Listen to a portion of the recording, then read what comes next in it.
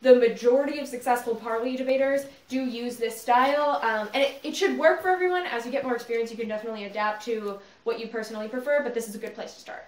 And I'm going to draw one page because they're identical just for the sake of saving paper, but you would do this on 2 sheets of paper, and you do the same thing on them. Does that make sense? Because that confuses the novices. 2 sheets of paper, one for each team? No, I'll explain. Okay, okay. But so horizontally, 1 sheet of paper, another sheet of paper, we're going to draw exactly the same structure on them, and then different things will go on them. Does that make sense?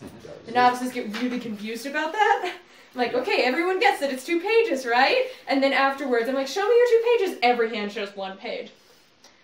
Okay, guys. Excuse me, this is for what the debaters write out, or we as judges write out? Everyone in the round should do this. The debaters will be doing this, and you should be doing this, because they're going to say a whole bunch of stuff, and they're going to say it pretty quickly, so you need to be able to write down, you know, oh, this argument's in response to this one, they said these 5 things, oh, but I've only addressed the first 4. The last one's important, and they did say it, so this is a mechanism for checking if something's a new argument, checking to see what's responded to, and making sure you don't forget stuff, because they're talking quickly at you for like 35 minutes, there's a lot. So this basic structure, you're going to draw a column for each speech. And you will do this on both sheets of paper, 2 sheets. This is the very first speech from affirmation, where they're going to say, this is our plan, this is the standard, here are 5 reasons you should do the thing. This is the second speech, where they're going to say, no, you should definitely not do the thing. And on the first piece of, so the entire affirmation speech, the very first one, should go on the first piece of paper. Then, half, if they're doing it roughly right in the structure, half of the second speech will go on the first page, half will go on the second. I will explain why they go where, don't panic. So, they're going to do what's called on case and off case. They might refer to it in a slightly different way. They might say, I'm going to respond to the af case, and then I'm going to give my own. But basically, on case means argumentation that is in response to what af said in their first speech. Off case are independent points that aren't directly responding to the individual arguments, but they're refuting the ideas that af is saying. So those are sometimes, yes, it's the neg case or the off case. Sometimes they're called unique DAs. That means a unique disadvantage. So this is a thing they didn't talk about, but this is a reason this is really bad. So maybe they're talking about drug legislation, enforcement, and whatnot. So then, but they didn't talk about mandatory minimums at all. So neg might come up and say, well, they didn't talk about this, but mandatory minimums are really bad. That would be an off-case point. So that goes on your second page. So you're going to go down here, and they should do these in chunks, right? Either the first half of their speech will be on case or off case. They shouldn't be jumping back and forth. Sometimes they'll do that, and it's more difficult to follow. And that's something you can say in your preferences, is signposting when you're on and off case is very helpful to me. Something like that. So we're going to have some arguments here, we're going to have some arguments here, we're going to respond. Now we're on the 2AC. And all of the speeches after the first one will go on every page, or on both of your pages. So they're going to respond to the responses. So they say, we have to stop demon marijuana. They say, it's not that bad, actually. We don't need to stop it. There's no point in that. It's not very bad for you. It's like better for you than alcohol, and that's legal. You say, no, it's super bad. It's a psychoactive drug. We can't allow that. It's going to get to the children.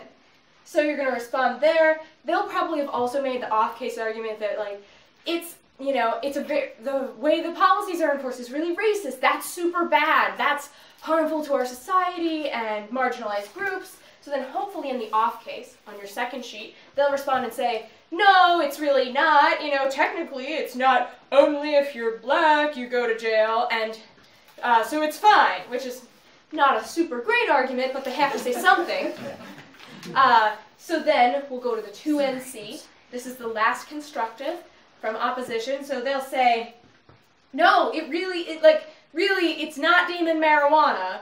It's not that bad. Like, it can be used in lots of good ways to treat, you know, medical conditions. It's not so bad. and they'll respond and say, like, no, even though technically it doesn't say only black people with pot go to jail, that's kind of what happens because people use drugs at the same rate, but the imprisonment isn't the same, the sentences are longer, blah, blah, blah. So they'll have responded to the arguments. The second one is the off case. Does that difference make sense? Mm-hmm. I know I went kind of quickly, so is anyone confused about the first 4 speeches and what goes where? No. Great. So this is the first rebuttal given by opposition. This is the second rebuttal given by affirmation. So theoretically, I guess you could write this in the other way. I just write the 1 NR on top. So the reason that this isn't a full thing is, one, that it's shorter, so you don't need the whole page, and second, that they shouldn't be making too much direct refutation. So when we have the, like, demon marijuana argument here, they're going to respond and say, no, it's good.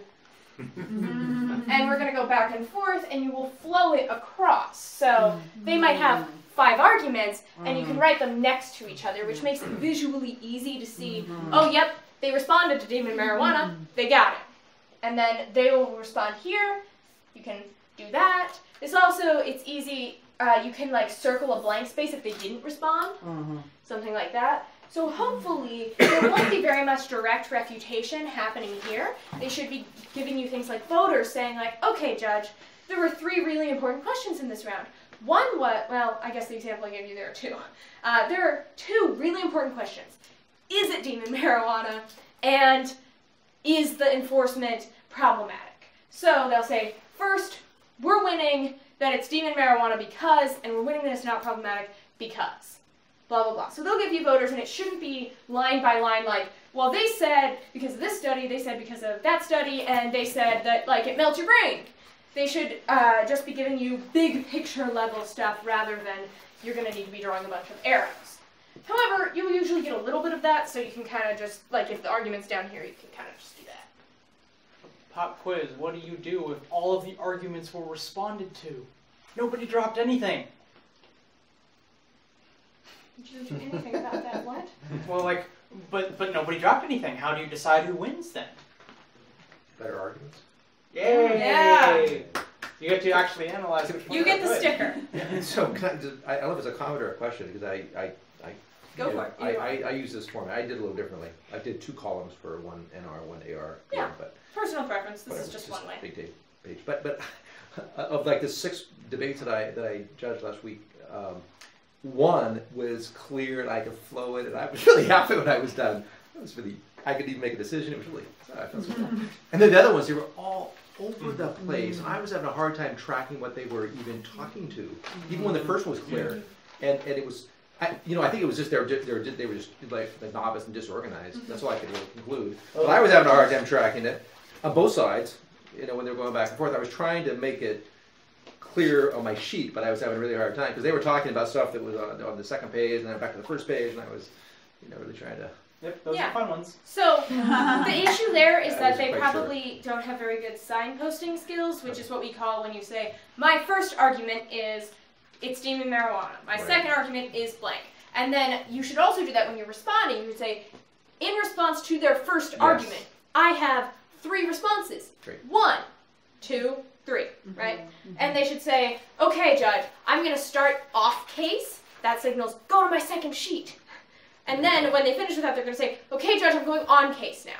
And that should mean, okay, go to my first case. Sometimes they'll say things like, cross-apply this to the on case, which is more difficult for you, but sometimes they're trying to save time, where arguments do make sense in both places and they don't want to repeat them. So cross-apply, I mean, it's a fairly intuitive word, but in case, you have like 1 second to figure out what it means, cross-apply means put this in the other place too, on the flow. So if the first negation argument also conveniently refutes the second affirmative argument, they'll say when they're giving their first argument, cross-apply this to their second. Because not only is this offense for us, it's an argument for us, it also refutes their argument, because for all these reasons. One of the tips we give to debaters for trying to figure out what off case to do is think, okay, what are the parties that are interested in this? If it's a school policy, maybe they talked about that it affects teachers' and students, but maybe they didn't talk about how this affects parents or local businesses that depend on education, or the workforce, or the future because of like an educated group, or all these things. So there's always someone that's affected by something that they're not thinking about. Or maybe they magically addressed every group. Maybe it's a really limited thing. They might make like a philosophy level argument and say, this is just wrong to do because it's not how government should operate, or something. So just something that they haven't addressed. All right, then, real quick, just on the point of the difference between off case and on case, this is kind of tangentially relevant and pretty relevant to judging. There are the differences between defense and offense. So defense means just saying they're wrong, not saying that they're like making the thing worse. So you might say, we're going to solve all the climate issues with nuclear power. A defense argument would be saying, well, that's not going to work. It's not going to fix it all. But a way to turn that into an offensive argument is saying, well, it's not going to fix it, and we're going to think we're fixing it. So the guise that we're fixing it is actually worse because we'll stop taking action to do more in the future, which means that we're actually worse off than we would have been. Right. So offense is proving that the thing gets worse, or there's a unique bad thing that's happening, and that makes it a lot easier to win. If you're just doing defense, then you don't have a lot of ground to win on. Offense is really what wins you around. Yeah. Offense is we win. Yeah. Defense is we're not losing. We're not the most wrong. Right. So just theoretically, if they never said anything of substance, defense could win you the round if you're a neg, because it would mean that the AF didn't prove their burden that the resolution is true. But that's rarely the case. Usually the AF will have at least one offensive argument that wins, so the neg should have some offense of their own to compete with the AF offense. And then you get to decide which one is more important. I think a good way to explain it here, can you hold? No, I just don't want to get any... What do you want to... I'm going to use this paper. Oh, the backside. Got it. Okay. So, this is neutral, equilibrium, no one's winning or losing. So AF comes up, they make a bunch of arguments, and the line I'm going to draw is going to represent neg. So neg is like down here in their chance of winning when AF has made all these really good arguments. Defense, best case, brings you here. Offense does this. And then AF will do their own defense that'll try and bring... Everybody's always trying to bring it back to neutral and then throwing in their offense, but... Some more, I guess, debate-savvy judges will say that if theoretically the round ends on this line, that they have to default neg because, hey, neg didn't lose and AF never convinced me, so I have to vote neg.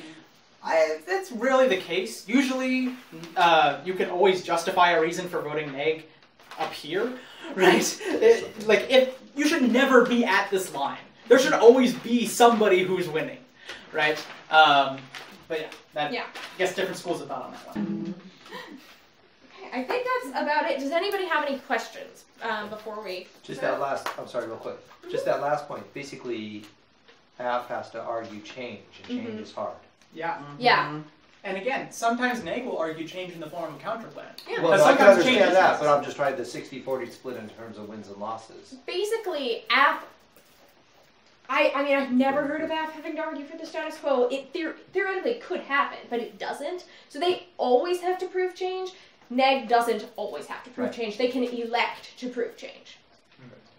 That's argument. I think it gets gray in there. And obviously there's, there are many different judging philosophies. One would be, you convinced me, and another is what we call judging on the flow. So that's saying, you could have said it in a really cool way, I really liked your speech, but you really didn't address this thing. There are harms left on the table. I can't, you're not winning the argumentation. I think most debaters consider an on-the-flow judge preferable and more fair because you're judging on what as objectively as possible happened, where just saying it the cool way is that's really hard for a debater to be like, I don't know what she thinks is the cool way. Some judges think it's great if you're cracking jokes. Others are like, you are not taking this seriously.